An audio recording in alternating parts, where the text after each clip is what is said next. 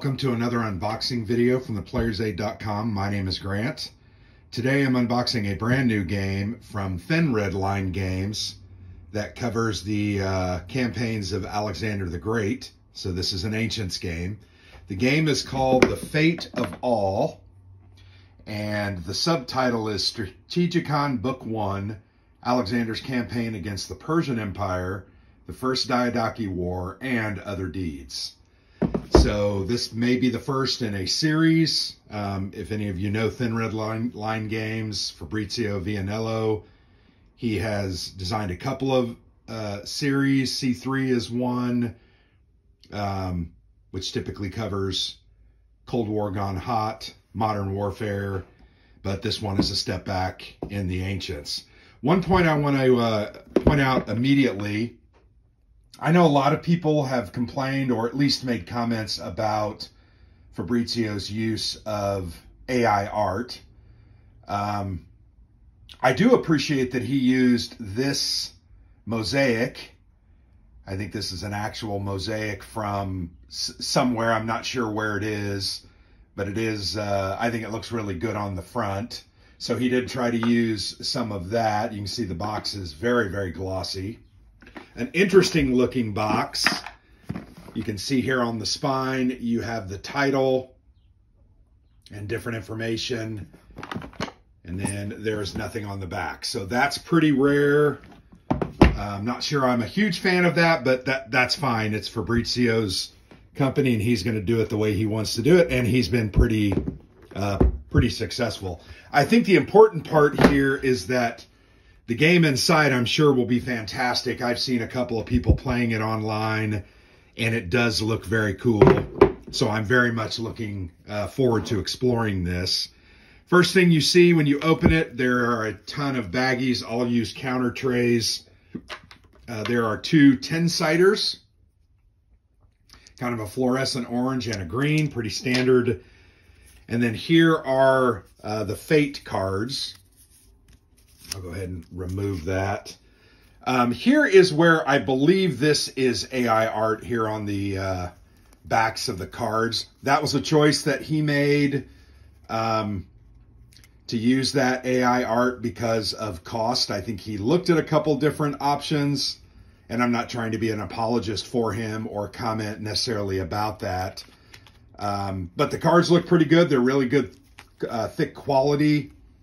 But you can see there's just a bunch of different types of events and things that happen. Only comment I would have is I'm not sure. The art looks good in the background, but then it makes the text quite a bit harder to read. That's just my opinion. There you've got a Minotaur. Maybe the picture should have been below and whatever. But they look good. Different types of events you can see here. There are tons of them.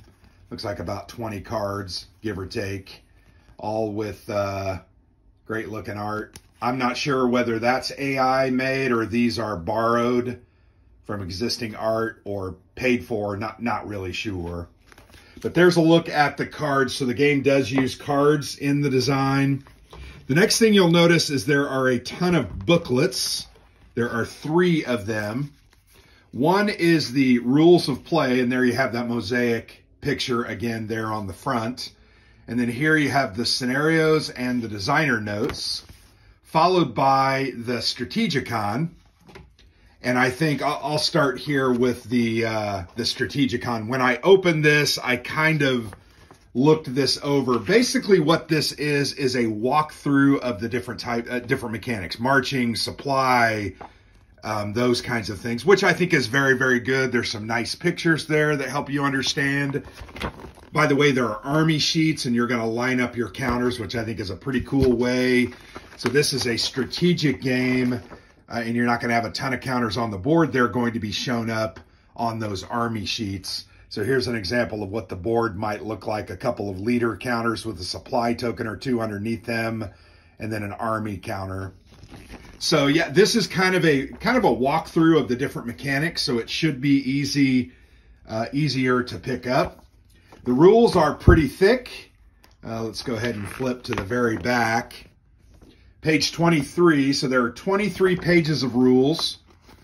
Not too bad, but there's some dense text here. I'll need to look these over, and then we'll try to we're definitely going to give this one a try, hopefully sometime soon.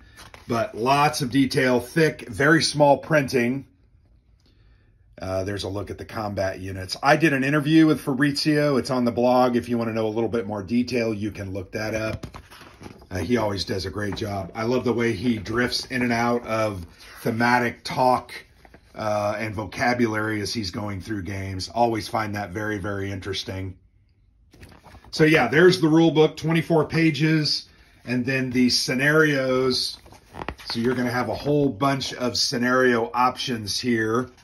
There are 2, 3, looks like there are 4 different scenarios. There's a campaign option, campaign 1, and then smaller scenario 1, scenario 2, and scenario 3 and 4. So there are 5 total options. There may be more than that, frankly. It looks like there's some additional rules. I'm not sure what those are for. They say the Spartan Revolt. So maybe those are conditions that you can start under. Maybe this is just an extension of the rule book leading into the campaign. So here we go. Here's a look at the first campaign, the Anger of Achilles, campaign 1. And gives you the Persian setup there. You see that's a whole bunch of units, right? You're going to set those up once again in army groups, assets, Persian leaders that are to be used, and then the Macedonian setup. So you can see that's the way these are laid out. Lots of detail. Once again, small text, lots of information, but it looks to be organized in an interesting and unique fashion, so I'm sure it's going to be easy to grok. But there you go. Those are the 3 booklets. Very nicely done booklets. Those are going to stand up very well. And if you need more, you can obviously copy those. There's also a chart and table box. These are I think these are, this is a setup card, I believe. No, maybe it's not. It's just kind of an insert showing, there we go, showing the different scenarios and where you're going to be playing. That's kind of cool. So it just gives a big overview of the entire map and then where those individual scenarios are. So I like that. That's kind of nice. Here are those army boxes. You have a Macedonian and a Persian box. You've got fleet boxes there at the bottom. You've got morale and treasury at the bottom of the page. You have that for both. And then armies 1 through 4. Those are single-sided. And then here you have the administrative track, turn track, different events, cards, etc. And then movement point tracks. So those are nice cards that are going to help you play the game. So then you get into a couple, and here's where I like, he provides 2 copies of these. These are the charts and tables books. So each player is going to have the ability to have one of these at their disposal. It's just, here's some movement. So it looks at the terrain legend and helps you understand the different abilities, reconnaissance, marching. And then here you have the different attack tables: surrender, siege, assault, sacking, all the different modifiers. So these are your typical CRTs that you'll see in war games. But once again, each player has their own. A foraging table, sea shipping table, attrition, various morale modifiers, bribery, and donations. Obviously, there's a lot in this game. This is a strategic game, so it deals with everything. A little bit of politics and economy and management of dollars, as well as combat. And then here you have the land combat table, movement tables, missile combat table, and melee combat table with all the modifiers. And then on the back, there's a legend about the units, the different unit types, the force costs when you end up buying those, the shipyards that you have access to, and then where you can recruit and what type of units you can recruit in those areas. So yeah, those are cool. But once again, there's 2 of those. Really enjoy that. Always feel like that's a good addition to any game to make it that much more playable. Let's move these over a little bit. There are 4 counter sheets, 5 counter sheets, sorry. There are 5 total counter sheets, so I'm going to have to get my clipping hand ready and get these clipped. They are not pre-rounded. That would have been amazing. I had them upside down. Let me make sure I turn those all right side up as we look at them. But here's a close-up look. Obviously, these are Macedonian troop phalanxes, archers, cavalry. There's some of the fleets. Very nice-looking counters. I think these were AI created, if I'm not mistaken. Love the baggage train. You've got the oxen drawing that cart there. Pretty cool. Siege train 1, and then you've got all the various leaders.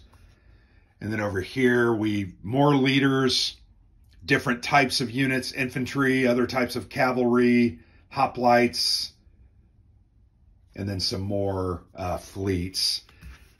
So yeah, these are look, once again, these appear to be all of the, maybe those are Persian. No, those are Macedonian. Yeah, hoplites. So and then there's a bunch of administrative counters here, attrition, etc. So there's 2 of the counter sheets. Here you've got just a bunch more units. And these are the Persian units. Boy, those are cool looking. And then all those leaders, their fleets there at the bottom, their baggage trains. Oh, that's interesting. The the baggage train counters are facing different ways. Where did I see that? Well, anyway, I think on the Macedonian counters, they were facing right. These appear to be facing left, and I think that's kind of cool. Other types of cavalry and other units. Double-sided units. I didn't turn those around. Really nice looking counters. They're fairly simple. There you have the Indian units with their elephants. Always fun. Yeah, those look great. And then here's some more kind of administrative counters. Supply, Macedonian control, depleted, inside city siege, sacked, engaged in melee, rough terrain there at the bottom, and forest, and then plunder and requisition tokens. The game as a strategic game is a lot about supply, as many ancient games. We recently played Imperium Romanum again, and it had a ton of supply, baggage trains, etc. So that's a very common part. There are 5 full maps. These are huge maps, by the way. Probably not going to get to show you each one of them. That might just be overkill. But let's go ahead and turn this one over. Probably one of the least attractive, but you know, I think it looks pretty good. I actually like the big hexes. You can notice they're fairly sizable hexes because they have bigger counters. The terrain features are clear, and I actually like how he's kind of roughed in different, although this may be the same plains area, he's roughed in a little bit different look and feel. Yeah, those look really good. Let's go ahead and get one that has some more populous areas. This one has some ocean. Let's go ahead and flip that over the camera. There you go. Well, it's upside down. Yeah, big maps. Big maps, and that's a good thing. But there you go. These are kind of the Greek islands, the archipelagos there. Let me move that box over a little bit. Lots of sea area. But yeah, the different lands, you can see the big names of the areas, very easy to make out. Shallower water, deeper water. So yeah, the boards look really good, and there's a bunch of them. So here's another one, and another one, and another one. Once again, 5 total maps. This is a big game, not for the faint of heart. And maybe we're the faint of heart, I'm not really sure, but we're definitely going to give it a try and hopefully enjoy the heck out of it. I very much enjoy Ancients games and very much looking forward to playing this one. I think it'll be pretty fun, and hopefully we all have a good time playing it. I did read where I think it's almost sold out. We did buy this copy, so you may end up ultimately being out of luck. With his games, I think you got to strike fast, and then he'll ultimately do a reprint in the next 2nd edition or whatever in the near future. But yeah, great looking game. The Fate of All, designed by Fabrizio Vianello and published by Thin Red Line Games. This one's a brand new 2024 release. It's probably been out for 30 days. I'm just finally getting around to unboxing it. So looking forward to clipping it, getting it ready for the table, grokking the rules, and getting this one played. So thanks for watching. I've been Grant from the Player's Aid.